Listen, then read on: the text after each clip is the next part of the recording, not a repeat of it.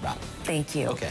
A woman who nursed her beloved dog, Daisy, back to health, decided to help others. And Amy Gordon started a charity called DaisyCares to help people cover their vet bills. And that makes her a breakthrough woman.